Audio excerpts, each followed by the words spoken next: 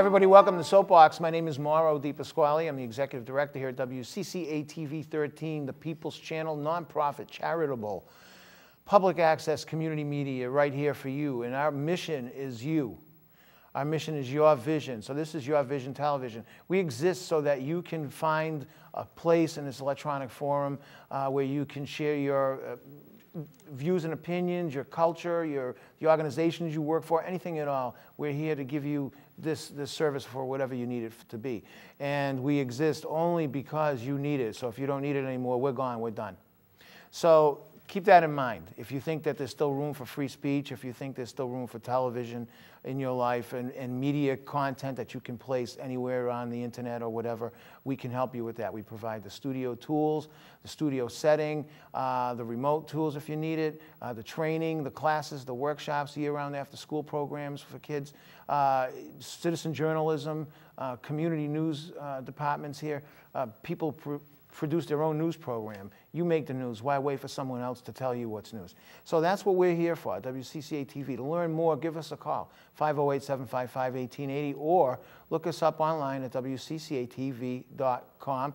If you want to be a guest on this show, or any show really, you just call the same numbers. But if you want to be on Soapbox specifically, 755-1880 extension 10, or TRACY at WCCATV.com. Tracy, TRACY at WCCATV.com, and ask to be on Soapbox. We have dozens of shows that are just like that. As a matter of fact, one of our guests produces his own show here as well, 508. If you give Mike a call, he'll get the camera on you as well. So we're here to help you get out there and become empowered. Without further ado, I'd like to introduce you to today's guest. I'm really excited because these are people that know more than I do about what's going on in the city. They're the front line of the city, the way I think of it. And more importantly, they're a lot younger than this old guy. So, man, I'm sick of hearing from old people. So I'm glad you're here. But they're the editors of a document called The Happiness Pony, a publication, Happiness Pony. And you can see it right there. Looks pretty cool. There's some interesting artwork. And I'm not even sure what this is. It looks like a puzzle or a game or something. So, yeah, and there's another edition. And Mike, what were you saying? This is a sort of a tribute to... This is a tribute to the Worcester Spy. The Worcester Spy was an old newspaper out of Worcester. It was run by Isaiah Thomas, whose, I think, greatest legacy is the American Antiquarian Society over on Park Avenue. Right. And in some aspect, actually, the Worcester Spy, down through the years, sort of mutated into what's now the Telegram and Gazette. So by some measures, the TNG is the oldest newspaper in the United States. Yeah. I never understood the history of that very well. But anyway, this is done in the style of the Worcester Spy, this new Happiness Pony masthead that we have. Aidan Duffy drew that. He did a great job. Very nice. And when did that come into being, the new masthead? Just a couple months ago. We used to just have a very plain masthead to contrast with the sort of crazy content. And then we finally got Aidan to do that just sort of as like well, this would be a fun novelty for 1 month. But it was so great and people loved it so much. Yeah, it's really neat. And now I don't want to be remiss in introduce who else is here with Mike. We have Mike Benedetti, who you just heard from. We also have Shane Capra, who's here, and Jen Burt, who's here as well. And all of them edit and contribute to Happiness Pony. So we're going to talk a little bit about Pony, some of the articles that come in. First of all, where does the name come from? The name of Happiness Pony is just a name that was sort of kicking around for a really long time. Years ago, I was talking to a friend of mine down in Philadelphia. He used to read Adbusters. I don't know if people ever saw this. It used to be sort of a fairly popular sort of countercultural magazine. The last couple of years sort of got famous again because they sort of helped inspire Occupy Wall Street, strangely enough.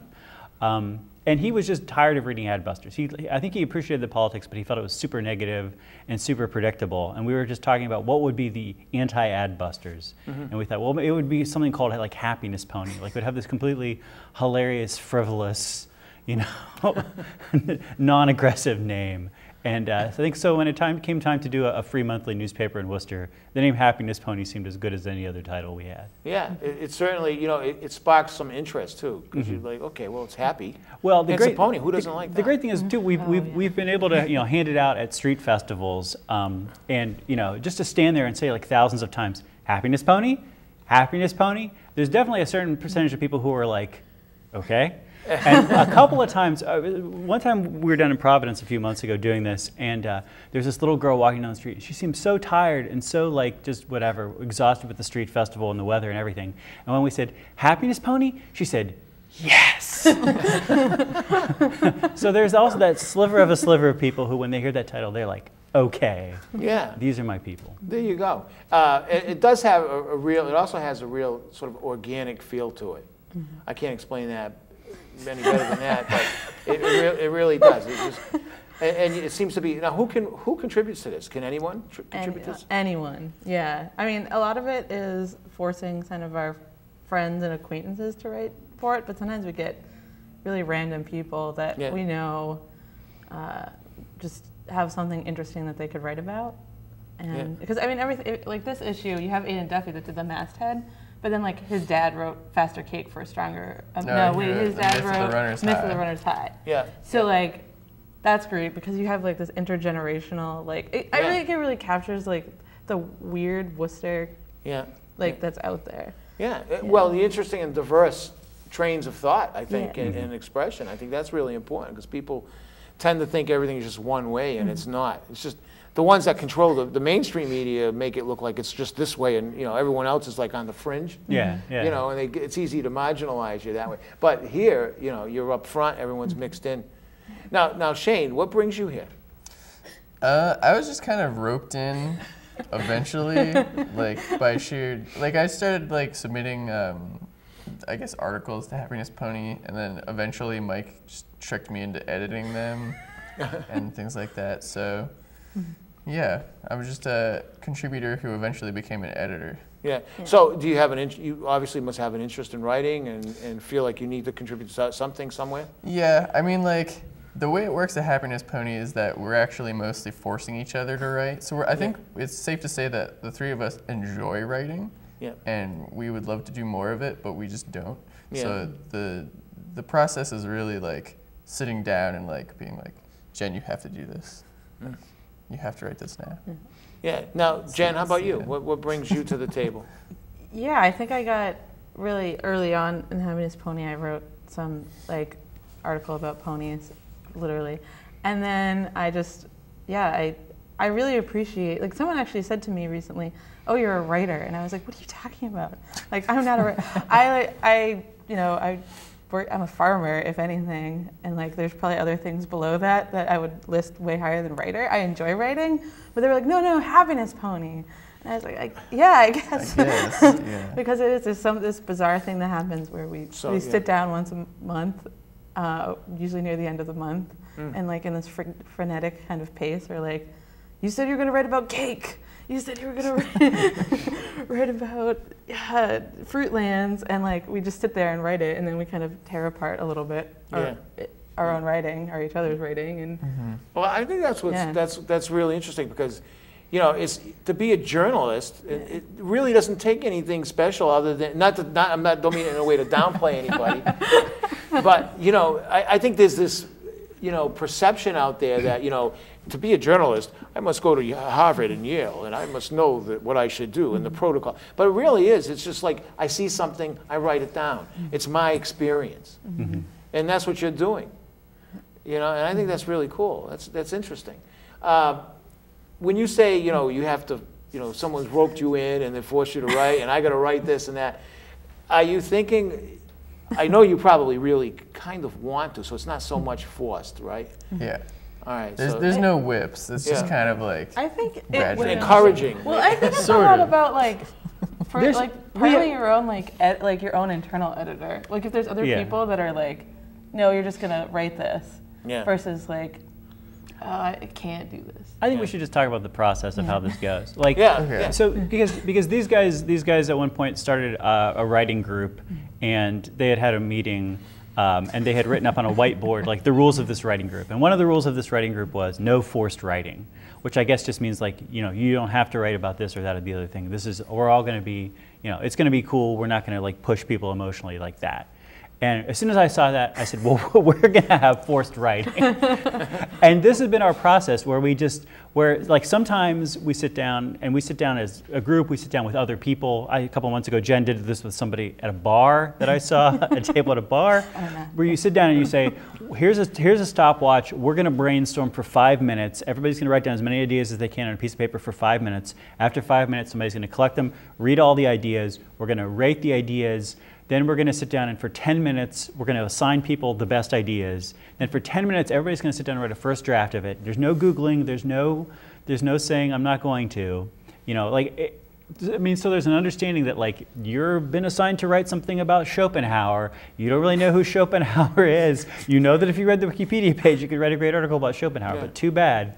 And then you sort of take, after 10 minutes, you read those drafts aloud, and then you have some idea of what this article could look like. And then you can take that and like give that to somebody, maybe even somebody else, and say, here's the beginning of a thing. So this way there's no blank page really. And so I think it can be very traumatic. I mean, for people who don't like to write, or people who feel like very attached to like getting positive feedback about this, it can be really traumatic. I think, luckily, with some of the people we've written with, we were able to build up a sense of trust and mutual understanding of like, anything that comes out of this 20-minute process is going to be terrible and unusable. And that's okay. The greatest journalist in the world could be doing this process, and it's probably going to come up with something terrible and unusable. That's okay. This isn't about that. This is about kickstarting the process, getting beyond the blank page, figuring out what this article could even look like, getting a perspective, getting an angle. You know, or just generating some ideas and seeing where that could go. Yeah, I mean, right? yeah, and by doing it in this format with each other, I think overcoming the fear that any individual has, that sort of gut fear of like I'm not good enough, or I have to do something really beautiful or something really profound, and just saying like just fill the page, and then we'll talk about it from there. Yeah. But there's a dignity with everybody that's contributing, whether or not they know the subject or not. Yes, I mean, and that's the thing, is that I think it's like, I just remember when I was in college, you know, and people would play hacky sack, and because I was in California. And so I just remember the first time I went out there to play hacky sack with these guys, and I had played a little bit in high school, but within, you know, a couple of kicks, I had like dropped a little ball. This is a game where you're sort of juggling a little tiny ball between each other with your feet. And I had dropped the ball, and I immediately said, oh, I'm sorry. And this one older guy, this Indian guy, Manish Sahani, said, there's only one rule in this game. Don't apologize. Everyone drops the ball all the time. If you keep saying you're sorry, we'll spend most of the time saying you're sorry and not playing. So don't apologize. And I think it is profound. And I feel like the forced writing is the similar thing, where it's like most of these ideas and most of these drafts are going to be terrible. Don't apologize. Otherwise, we're going to spend the whole time apologizing and not generating ideas. Fail with hubris. There you go. Right? There you go. There you go. Fail with hubris. I like that. You can use that. Anyway. You can use that quote next time. Now, so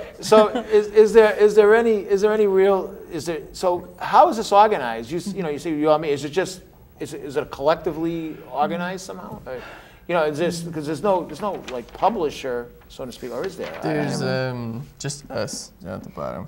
Oh, okay. We run an income statement every month saying how much money we lost the last month. We run ads, but we don't charge anything for the ads, so we lose money every month. And so we just want to let people know what that figure looks like. Occasionally we get a donation, somebody gives us a couple bucks, but by and large it's just a fun project. But I think for a lot of publications, people sometimes wonder like, what is going on with the Telegram Gazette or the New York Times or whatever? Yeah. How many people are reading this? What's the finances look like for this thing? So we're just upfront and let people know. Yeah, yeah. And you mentioned the writing process. How is this actually put together? Is it done? You know, somebody take it, and is there a template you guys are following, or just organizing it a certain way? And I think we're always looking for some sort of like balance in like the types of articles we're running. Like sometimes we have a lot of good articles, but they're all like biographies of like old men from like, you know, like, and then we're like, oh no, we need a nature article, or we need like a cooking article, you know, just things that they're like a certain balance. I think all of us are more like writers, and so that like figuring out the visual stuff, or like making sure we remember to like ask someone to draw something for us. With enough advance notice. This is a centipede, I imagine. Right? A Helgramite. What is it? A Helgramite. Helgramite, okay. I'm not sure what kind of bug. Well, you should read that. You should read that I'll have to read this article. So okay, so that you decide. Okay, I wrote this. This would be a cool picture to be in it. Early Franciscans. Now you wrote this, Shane, right? What inspired you to write about the Franciscans? Well, this is actually a series that we've decided was a series. Shane Capra's Failed Utopias, and so the first one I wrote was about Fruitlands, which is kind of this huge failure of a transcendentalist utopia, where they kicked people out for eating like fish, and like they wouldn't plant anything that grew up; it had to grow down. So like that was my first article about failed utopias, where after 7 months of utopia, they failed. So this is the Franciscans were an example of a successful utopia that was kind of co-opted in the end. But, how was it co-opted?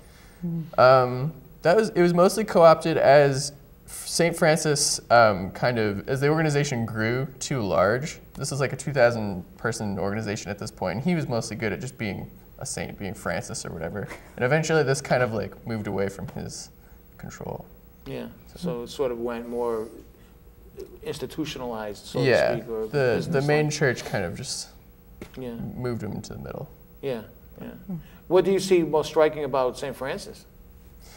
I think it's like, when you're talking about St. Francis, most people are like, oh, he talked to animals or something. And you're like, well, he didn't really, like, come on.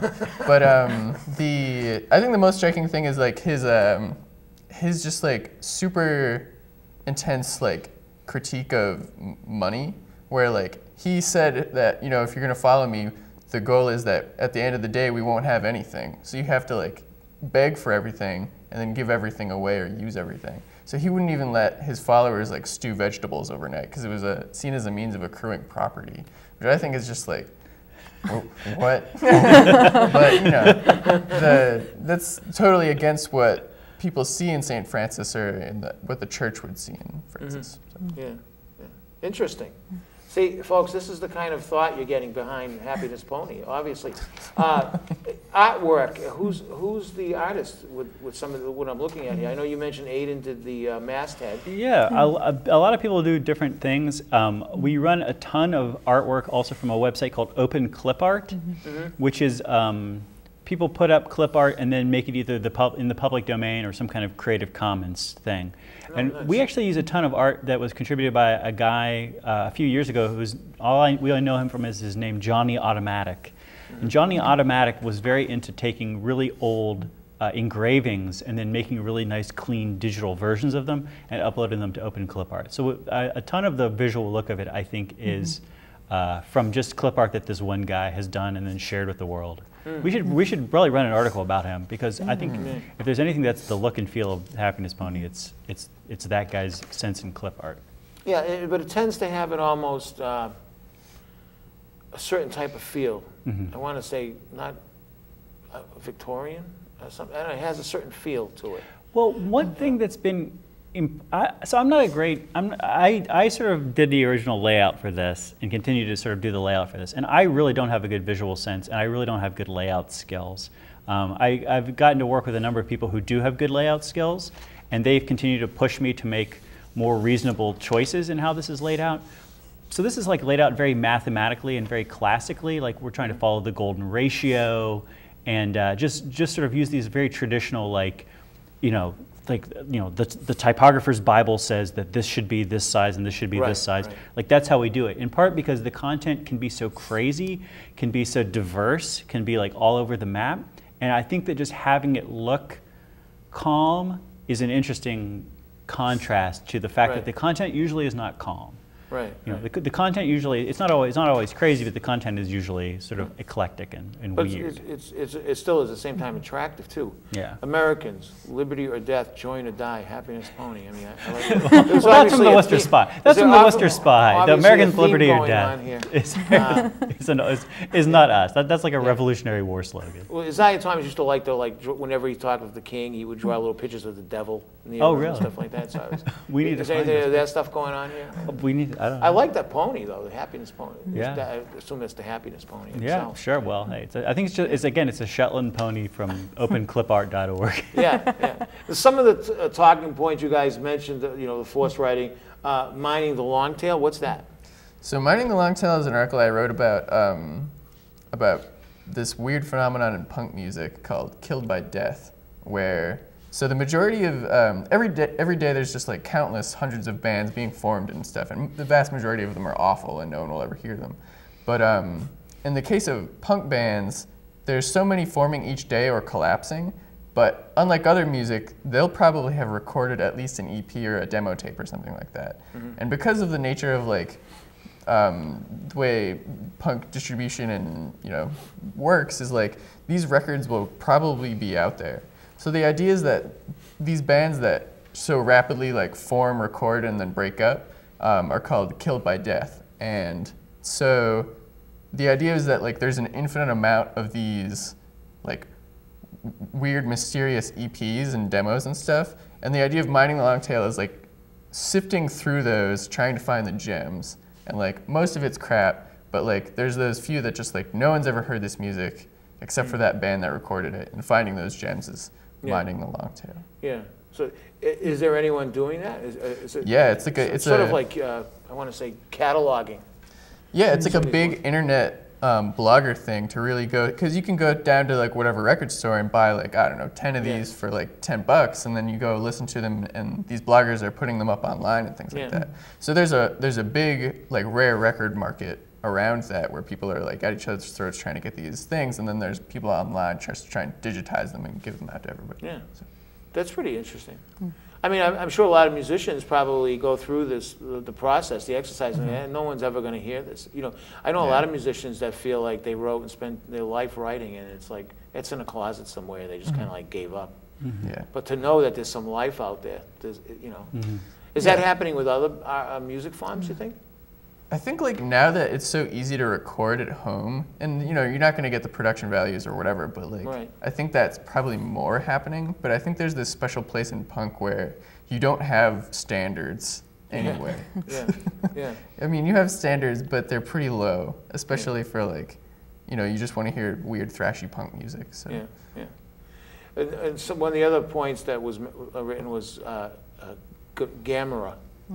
That's with a G like camera, but Gamera. I just wanted to talk about Gamera mostly because I think that this is something that we need for an upcoming issue, is something about Gamera or more things involving dream logic. Like people will know Gamera is just this sort of like Godzilla knockoff. One of the other Japanese studios said, Godzilla has been really popular, we need something like that for ourselves. And they said, we'll make it a giant turtle and we'll call it Gamera and it'll be its own thing. But Gamera went in like a weird direction where Gamera at some point was like really like a good friend to all children and would like defend them against mean adults. And there's one Gamera, is it Destroy All Monsters? There's one Gamera, maybe it's Attack of the Monsters, but I don't remember the name of it. They all have bad, boring names in English. He fights this knife-headed guy at the end though. But it's very much according to like a dream logic, that about every you're sort of watching this movie and it's kind of okay, and then about every 15 minutes, some connection is made that doesn't quite make sense and the movie takes off in a different direction. And I really appreciate that dream logic, and I would, if any people are interested in writing things that have a dream logic or about things that are interesting to them, pieces of art that are interesting to them because of dream logic, I think we need to have more dream logic-y articles, maybe a dream logic special issue. That's just an appeal to the viewers of Soapbox. You mean like non sequitur? I mean like like non sequitur, but just sort of like a non sequitur, but also just like going with it, and sometimes especially like slipping in that non sequitur under the radar. Like not like Monty Python would say, and now for something completely different, and just crash two things together that way. I think that dream logic sometimes has non sequiturs that it doesn't make a big deal about because it's trying to just slide them by you. Right. And I think I almost really like find a dovetail. that. Yeah, I find that either of those things can be frustrating and irritating to watch, or those things can be completely charming and repay many viewings. Yeah. Now, but you do seem to have limited space in the Happiness Pony. Well, we come out every month, and it's always tricky to fill Happiness Pony. We're putting out another issue this week, and we're still not 100% done. So again, like people should go to happinesspony.com and they can contact us there. If people have seen this around and they want to like submit some stuff, our reject rate is pretty high, But again, we're not rejecting things because you're a bad person or because you're incompetent, just because it maybe doesn't fit. So I'm always a little queasy about asking people to do stuff because you're doing it for free and you're spending your time and you're spending your passion on your energy on this, and then having somebody say, oh, and we're just probably going to reject it too, seems kind of, what is that? But I definitely want to like just continue to invite people who we don't know and people who have different perspectives and ideas. And what was the website again? Happinesspony.com. Happinesspony.com. And bad meetings, what's that all about? So we all go to a lot of meetings for different, so like organizing, we have house meetings, we have, I don't even know, work meetings. And so Shane wrote an article that was kind of about bad meetings all the way down, which, you go to a lot of, you should just explain it because it's your... Okay, yeah. So is the phrase turtles all the way down? Yeah, turtles. Yeah, so it's basically just like this idea that we're in this weird world where it's just like an endless stream of meetings. Do you just want to explain this? I don't even remember what I wrote. I can explain this. I feel it's because we're living in an advanced, like post-industrial or information age society. Everything is very contingent, everything is very complicated, everything is very specialized. It's all created through meetings. Most of these meetings are bad. So our entire lives and our entire civilization are in some ways built on this stack of bad meetings. Okay. Right? Yeah. But then where did you take that idea? Then I compared it to the myth of Sisyphus rolling a rock up a mountain. Yeah, we keep doing it. Yeah. In the hopes that one day the meetings will end and it'll be all done. But you would think. So. That might change. I don't know about that. I don't know. I can't stand going to meetings, I'll tell you, because a lot of times it's like, okay, we're going to spend. We know sometimes it's important because you want to hear from everybody. So if you could find another way to do it without having the meeting, I think that was the thing about the article there was, I feel like I go to a lot of meetings thinking I can somehow like make them better. Like if there's better facilitation or better notes coming in or something. Just realizing that like you're probably just gonna like resigning yourself to that, and that good things are gonna come out of it, hopefully. Or I'm getting the high sign here, so it's already time. But listen, where can people get a copy of Happiness Pony? Coffee shops around the city. Coffee shops around the city. I'll hold this up again. Happiness Pony. You got to read it. Please read it. We're glad to be able to talk about it here at WCCA TV. Any final comments before the music cuts us off completely? Thanks for talking to us. All right, Mike, thank you for being here. Shane, thank you for being here. And Jen, it's good to have you here. Much success with this. Happiness Pony, happinesspony.com. Until next time, I'm Mauro DiPasquale, and I look forward to seeing you on WCCA TV 13, the People's Channel. I didn't even get to serendipity or Patti Smith.